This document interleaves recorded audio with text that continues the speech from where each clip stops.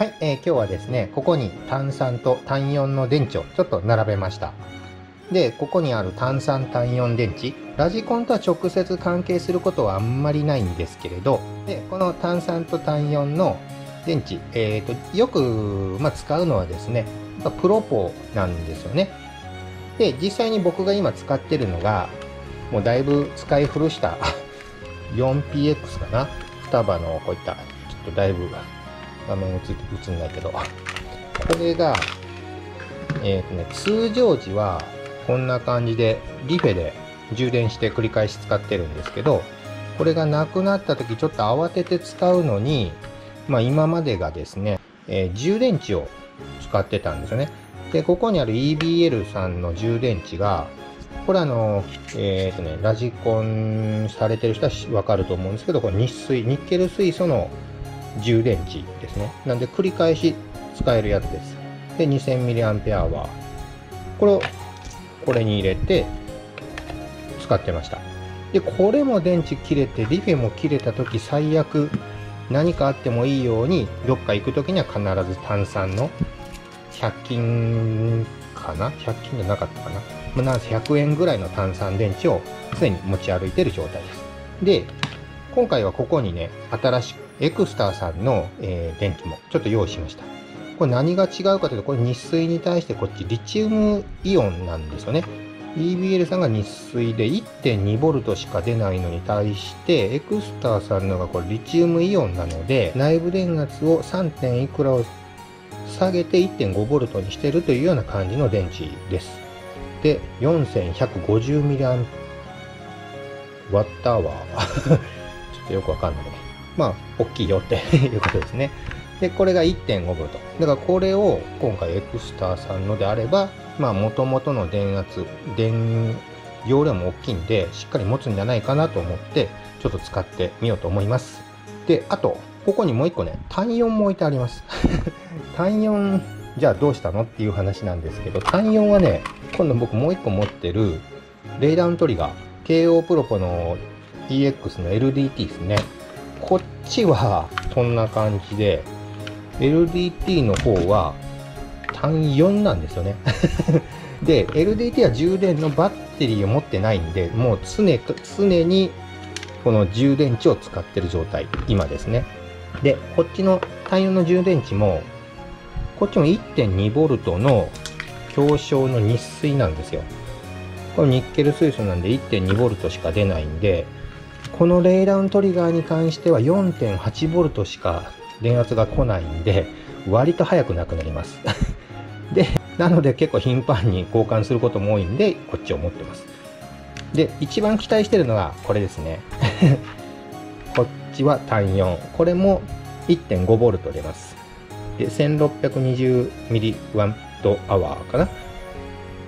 これもリチウムイオンなんで、長持ちしてくれることを願ってちょっと使ってみたいなと思います。では早速ですね、こっちはちょっとひとまず置いといて、まずこの新しいエクスターさんの充電池使ってみたいと思うので、まず充電していこうと思います。で、早速充電していくんですけど、これ中にちゃんと説明書が入ってるので、説明書、これ割とね、親切設計で見えるかな。逆だ。なんかね、いろんな各国の言葉で書いてあるんです。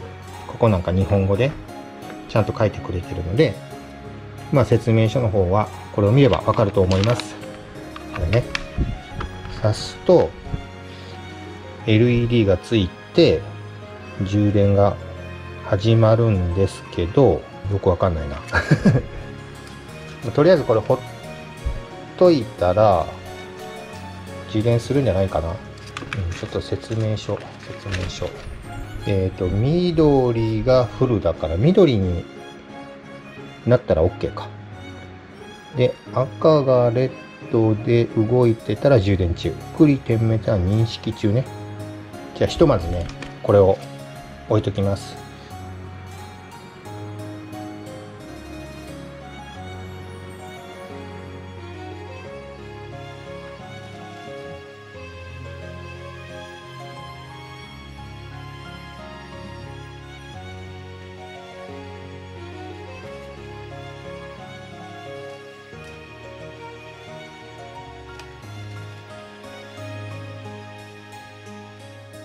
はい、それではですね、充電ランプが全部緑になったんで、充電完了ですね。これでは双葉の 4PX、こっちにも電池を入れて 6V ちゃんとありますね。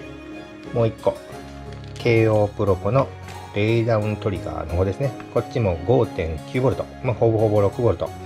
まあ正直ね、この 6V がなくなるまで使うっていうのは多分無理なんですけど、とりあえず外で走ってみようと思います。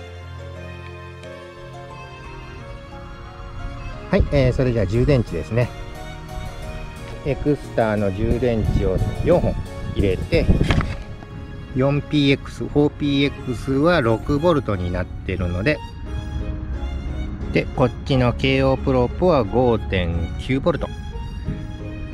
で、この2つ、まあ1日そこそこ走ったぐらいじゃ数値、電圧下がらないとは思うんですけど、エクスターの充電池取り付けて走ってみようと思います。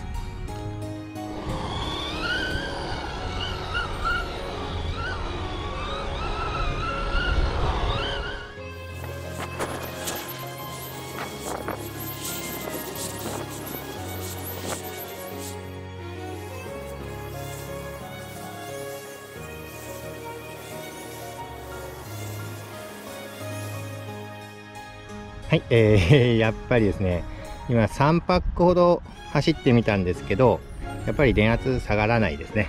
まあ当然か。ただ一番気になってた、ノイズの干渉っていうのは特になく、まあ普通に電池として使えてるので、長持ちするというところのメリットは、まあかなり大きいんじゃないかなと思います。はい、それでは本日は、エクスターの充電池ということでプロポに装着していろいろ試してみましたけど、とにかく長持ちするということもあり、まあ、手間がかからないっていうところは大きな、まあ、メリットじゃないかなと思います。それでは今後もこういったラジコンの動画、関係すること、気になったことはどんどんチャレンジしていこうと思いますので、よければいいねボタン、チャンネル登録もよろしくお願いします。それでは最後までご視聴いただきありがとうございました。失礼します。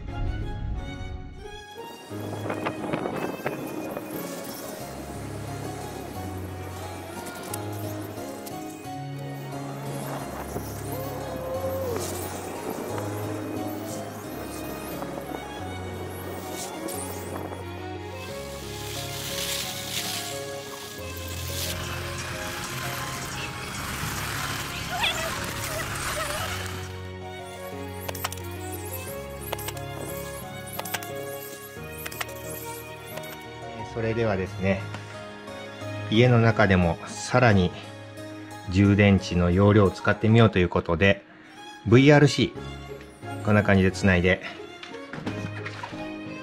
全然減らないね。減るのかなこれ。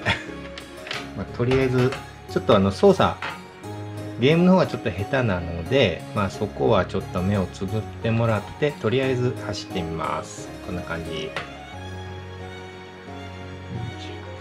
ここに置いてるとやりにくいな。やりにくい。下手がさらに下手になる。まあ今 5.9V なんで、わーっと